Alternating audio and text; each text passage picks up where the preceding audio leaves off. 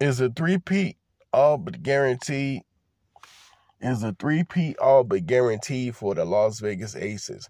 For my Las Vegas Aces, your Las Vegas Aces, to all Las Vegas Aces fans, first of all, what you doing? If you haven't, like and subscribe to the channel. Comment below. So, Aces fans, we haven't talked Aces in a little bit, probably about a week and a half, maybe even 2 weeks. But let's talk some Aces. So, is a repeat guaranteed? I am of the mindset that, in my most humble opinions of all, that I think a three-peat is something that's going to go down next season. I truly believe it is. And we were able to two-peat without the services of Chelsea Gray and Kia Stokes, who has become very valuable for this team, believe it or not, with her defensive abilities. I just don't see a reason why we wouldn't. The only potential snafu roadblock might be if New York plays with this extra chip, this extra edge on their shoulder. If the Liberty come out extra focused, well, there's a possibility with, Sabrina Ionescu having tasted loss. Jonquel Jones, again, having tasted loss. What's the forward's name? Benaja Laney having tasted loss again. And then just the whole team and just the organization. What if they just have this extra motivation, this extra chip on their shoulder, which I think would make for an even tighter, more competitive WNBA finals. But I don't think we're going to be denied being stopped next season, as long as we can get back a totally healthy squad, as long as everybody is coming back, healthy and ready to go and raring to go. You got Aja Wilson not going anywhere, Kelsey Plum not going anywhere, and then you got Jackie Young and Chelsea Gray as well. So what we all know fabulously and famously as the core four, they aren't going anywhere. So this makes us the favorites continuously. And like I said, there's a great chance that New York, they could be extremely motivated.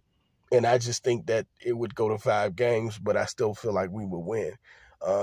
I just think, we a team of destiny. We the greatest show on earth right now as it pertains to basketball. And, we have determined players, talented players, and we always seem to fill out our roster the right way. We got to see Sydney Colson strut her stuff in a game for a closeout win. We got to see the metal that in the fabric that Kayla George is made of, missing shots, making shots, finding ways to contribute.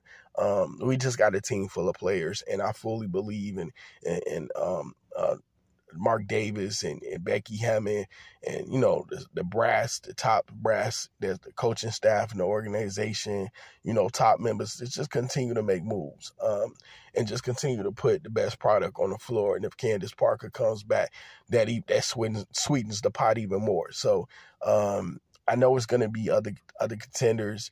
Like I said, the Connecticut Sun are always there.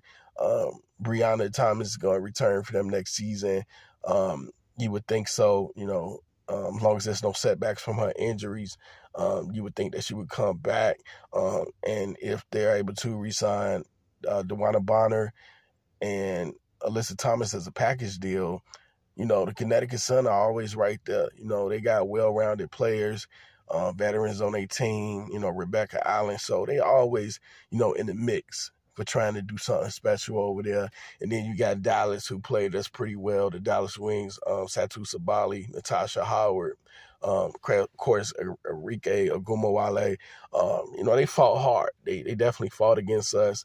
But ultimately, I still think it's our time, and it's our time to continue to shine. And I just don't really see, like I said, with maybe the rare exception of the Liberty, I just don't see anybody stepping in and being able to, even really compete with this thing that we have. And, I know that we kind of ran roughshod a couple of times over them last season. I mean, over them in the WNBA finals. But what I think you'll see this time around is that, they'll have more fight if both teams run into each other again. and they meet each other in the WNBA finals, you'll see more of a fight this time coming around from them. But ultimately, even though it will be more of a challenge, I still got us taking it. So what do you guys think? What do y'all feel? I think a three-peat is guaranteed, in my opinion. What say you all? I don't see a reason. I don't see a team that's going to be able to hang. Ultimately, like I say, when you get it done without two starters, and then the previous year you get it done with De'Erica Hamby, and then you see all of the things that we had to go through. Becky Hammond suspended at the start of the season. The drama, all of the angles and situations that came from the Hamby fallout. Candace Parker gets hurt, knickknacks here and there, the Raquana Williams domestic violence incident. Some people screaming all season long, we ain't have a bench. And, I even was one of the people that got worried, seeing players get signed at the bottom end of the bench and get cut. Ashley Jones, just seeing players just come and go. But ultimately, the core four just took care of business. That's what it came down to. And I don't think it's going to stop. I think it's going to continue. So, yeah, three-peat loading. Sounds cocky. Sounds like a person who truly believes in his team, because I do. So I would be appalled and shocked if we didn't bring it home for 3. That's all I got for this video, though. This is RC, and I'm out.